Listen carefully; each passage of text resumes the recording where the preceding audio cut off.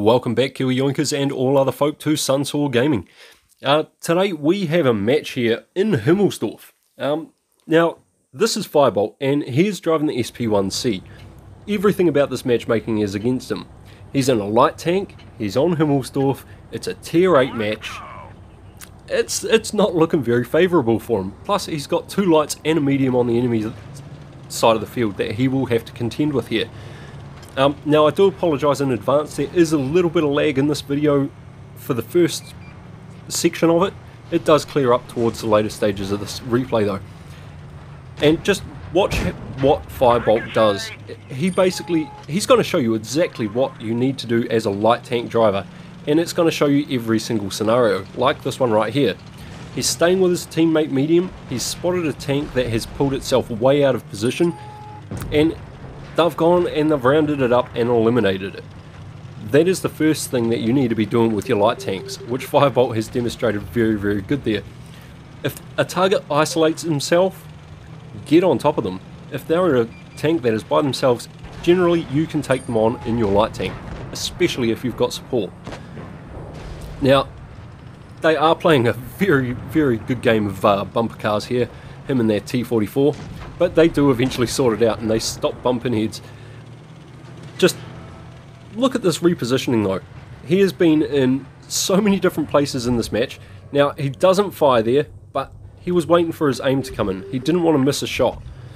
And now he's being very aware here, and he's noticed that the Annihilator is going to come to the outside, so he pulls out there, gets a very nice snap into the Annihilator's tracks, and gets himself safe into cover. Now that the Annihilator's fired, pulls out, gets another shot off. Unfortunately, it does not do any damage, but this Annihilator doesn't want to know him, so he's just going to stay on the back end. He's going to get in here, he's going to help his teammate out, and he's going to, in a second here, hopefully put the kill shot into the Annihilator.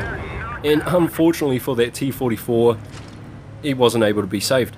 But again, great gameplay and exactly how you should play a light tank. Now, repositioning from there to here, he's already reset his camo, he's taken that shot, he has been spotted, he is looking for the second shot with his shell, but nobody's there, so he's just going to use his mobility once again, just to move out the way, make it look like he's moving. Now that his camo's reset, he's going to pull back into that location, and he's just going to use his spotting range and basically try and take out tanks like this AT-15.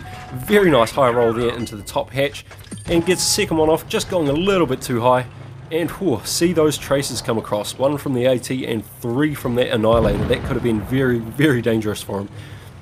But look at the enemy team here, they are all looking really beat up.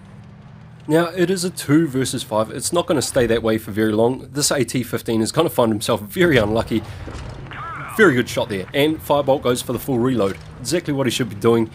And repositioning again, he sees his teammates still pretty healthy, he knows that tanks are encroaching on him, he's going to go give him a hand. Now, here, he could snap a shot at that T49, but he does not. He saves his shell, he wants to make sure that he's going to hit with every shot he fires. And that's what you need to be doing, especially in light tanks. Make sure you hit those shots, they are all very vital. Gets 2 nice easy kills there, he's ready to get himself safe just in case that VK's looking at him. But he wasn't. Now the Annihilator does manage to do damage, and Firebolt puts a very nice APCR right through his side armor.